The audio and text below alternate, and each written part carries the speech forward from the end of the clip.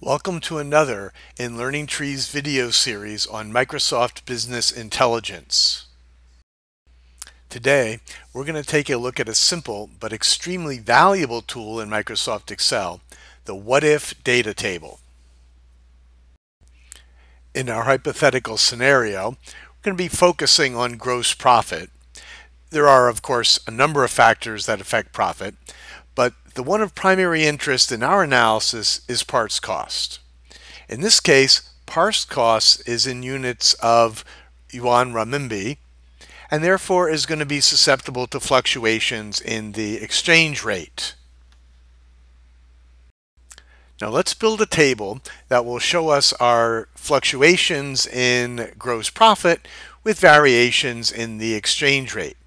We start by associating a cell with the gross profit, and then we create a sequence of different values of the exchange rate that might occur in the reasonable future.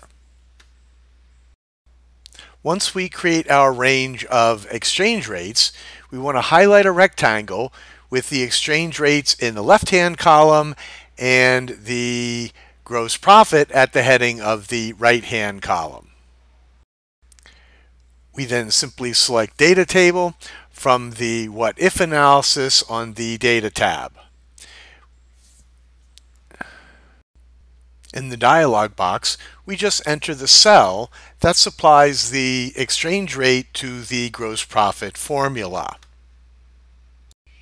When we click OK, Excel calculates a sequence of gross profit values that corresponds to the sequence of exchange rate values that we supplied. Now we'll clear out our data and create another data table. This one will be a two-dimensional table. A little twist here, the cell that contains the gross profit will not be over the results column, it'll be in the upper left-hand column of the rectangle. So we create the list for the exchange values under the gross profit column.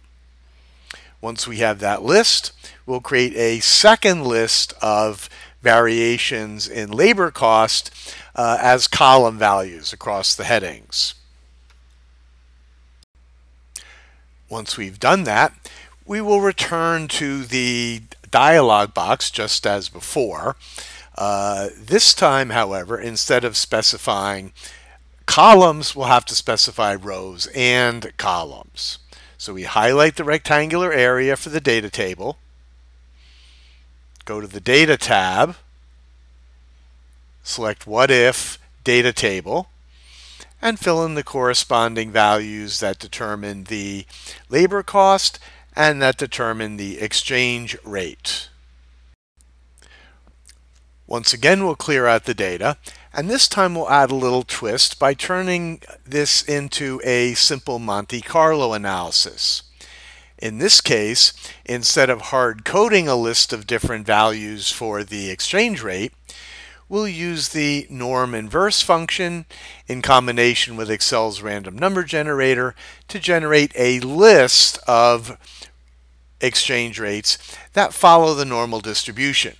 We then expect that the list of calculated gross profits will represent the likelihood of what we can expect if the exchange rate follows that distribution. The formula is a little more complex here because we must also supply the expected mean for the distribution of the exchange rate as well as the variance. This can be estimated by accessing figures from a variety of different financial data sources. When we're finished, we actually have a somewhat better model for our planning because we have a set of gross profits that reflect the random fluctuations in the exchange rate. So there you have the simple and easy to use data table. I'd like to thank you for joining us today, and don't forget to check out www.learningtree.com or our useful blog site at blog.learningtree.com.